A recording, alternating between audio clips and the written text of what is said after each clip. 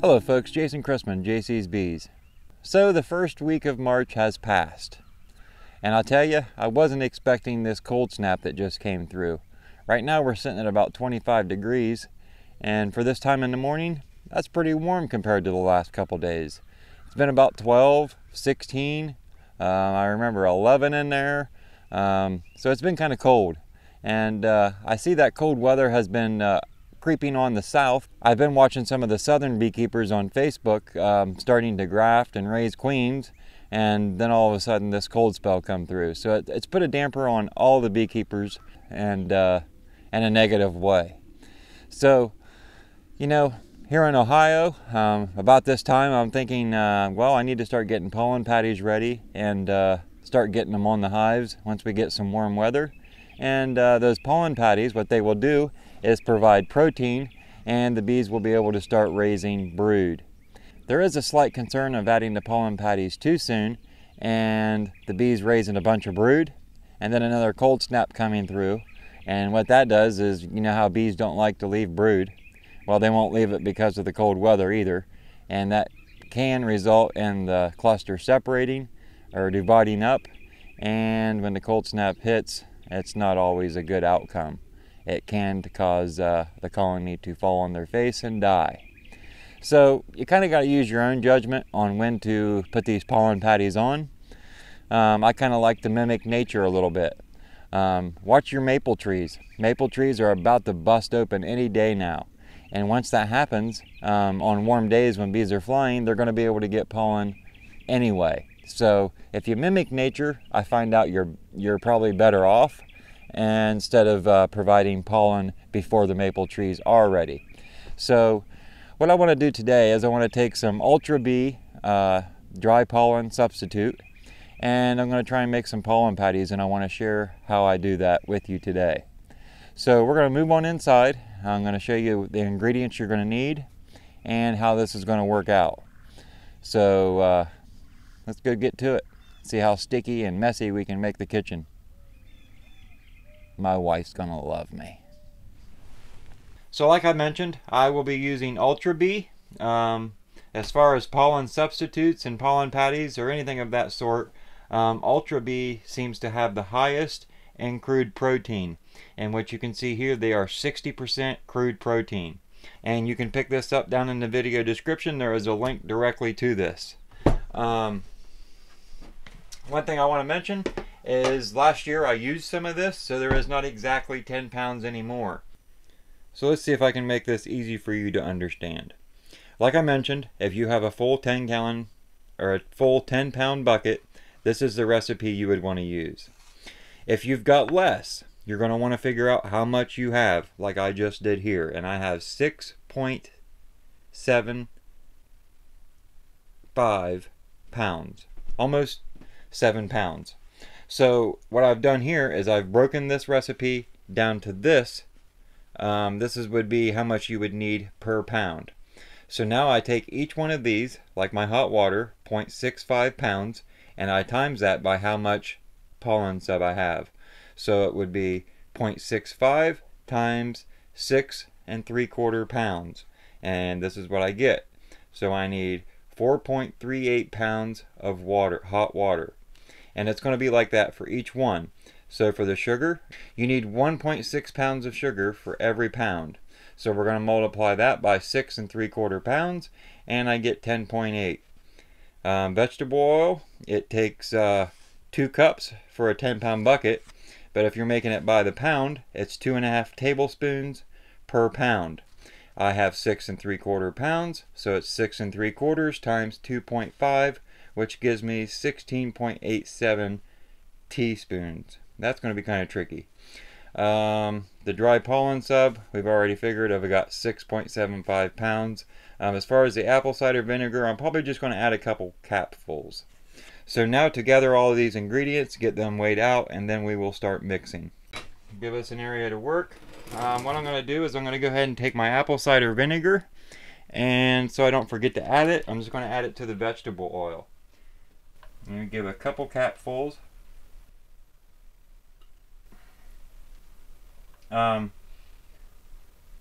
I've seen recipes over the last couple years where people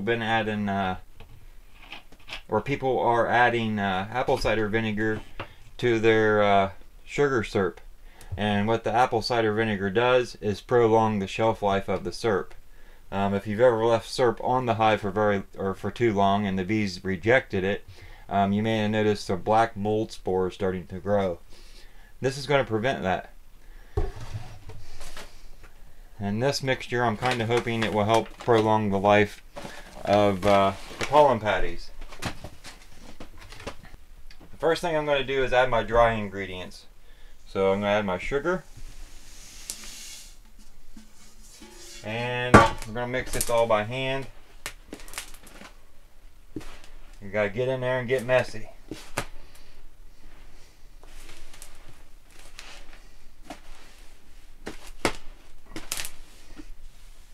Get this all mixed in good.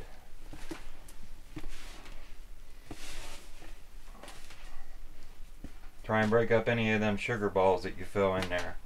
That's another good reason to mix the sugar dry and not add the water first. You can go through and break up any of them big balls of sugar. I'd also suggest that when you make this, you don't use your boxes or bags of rock hard sugar. Use your sugar that's freshest, that's real fine and not in big chunks. That'll save you a lot of work in making these. Okay, that seems to be mixed pretty well. Now we're going to go ahead and add our water, and this is where it's going to get messy.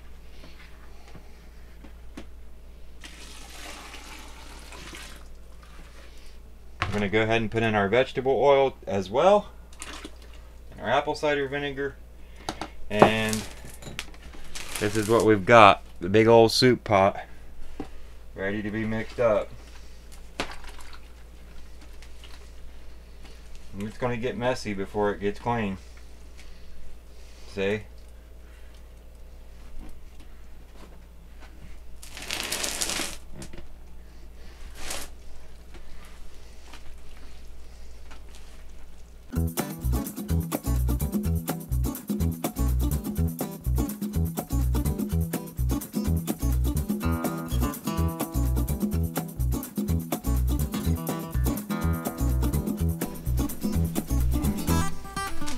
Still pulling some dry stuff down here out of these corners.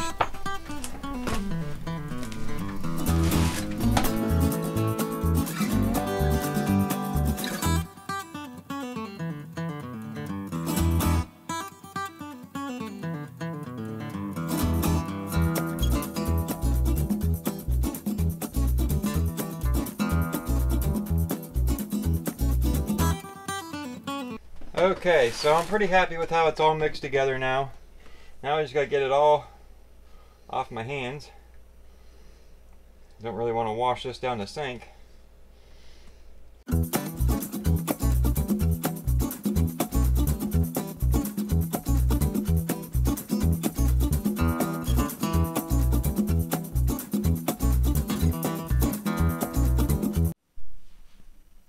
Okay, so I got my hands back nice and clean. What we're going to do now is take our spatula, throw a blob on there,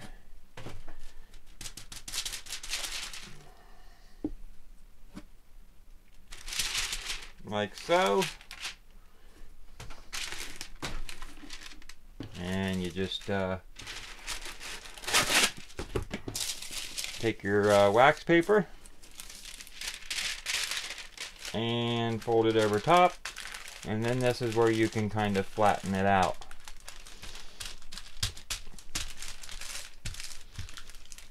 Now you do want to kind of get them as flat as you can because you're limited with space on top to feed these, so on top of your frames between the inner cover and the top of the frames. So if you have a real thick patty and you try to throw this on top of your frames without a spacer, your inner cover isn't going to exactly seal. So to get these fairly flat is best.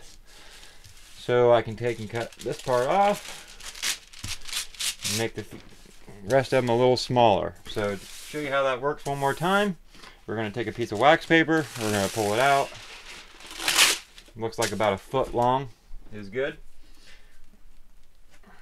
We're going to put a couple blobs over on this side.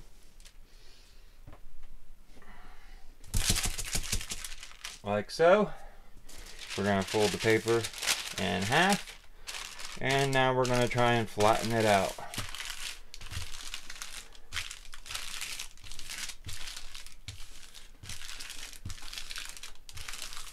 So there's two. So I'm just going to go to town, get all these made up, and then I'll come back and show you how many I got out of 6.75 pounds of Pollen Sub.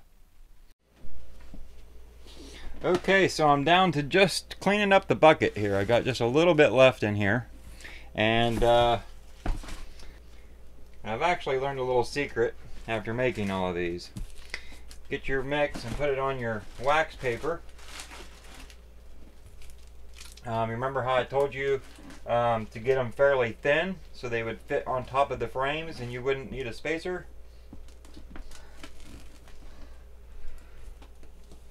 Well, I've found that by taking just a piece of dowel rod,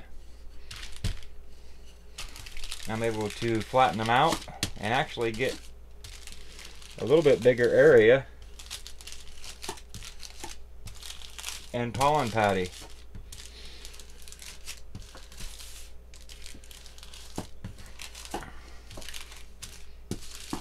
So there you go. So let me move this out of the way now, and we'll get a quick overview of what I've got.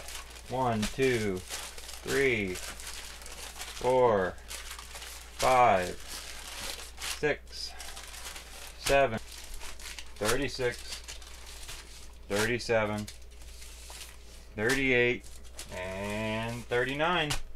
39 out of them, out of 6 3/4 pounds of Pollen Sub. Not too bad. I know I'm happy, and the bees will be too. So as you can see, this can be quite the task. It can be a little bit messy, but all in all, I feel it's probably a little bit cheaper than going and buying the patties already mixed up. I don't know the cost of that right off the top of my head, but I believe it's somewhere around $80 to get 40 patties. I could be wrong on that, but I'm just thinking that's about what it runs right now. Down in the video description, you're going to find a link to this 10-pound pail, and you're going to find a link through Amazon and a link through Man Lake. You're going to be able to get this 10-pound pail through Man Lake for right around $33, $34 without shipping included. Now, if you go to Man Lake and you have a large enough order to get over $100, then you're going to get free shipping. But if this is all you're ordering, they're going to include shipping, and it's probably going to be up around the $50 or $60 price range with shipping included. If you're an Amazon Prime member, Amazon has the product for $54. Now, I realize there's quite a price hike between Amazon and Man Lake. That's nothing I have control of. That's just the way it is. So, just wanted to remind you, these links are listed down below. You will also find the recipes for the 10-pound mixture and by the pound. So in case you're interested in giving this a try. Now, one thing I would like to throw out is if you're wanting to throw this directly on the hives, you wouldn't actually have to take and smash them out with the wax paper and make them flat. I watch a lot of the commercial beekeepers out west, and what they do is they'll just take a piece of wax paper, throw it across the top of the frames, throw the big old blob of pollen substitute right there on top, and then they actually use the inner cover lid to flatten it out when they put it back on. That's how they do it. It seems to work for them, so I know it would work for us too. But like I say, you would have to put it directly on the hive to do that, and that's nothing I plan to do. So be a good week or two before I get my pollen patties on. But they're behind me. I've got them made, and that feels good. So hope this video has been helpful to you. And if so, you'll throw me a big thumbs up. If you haven't subscribed, please do so. And make sure you click on the little bell so that you get notified when I release new videos. Thanks for watching.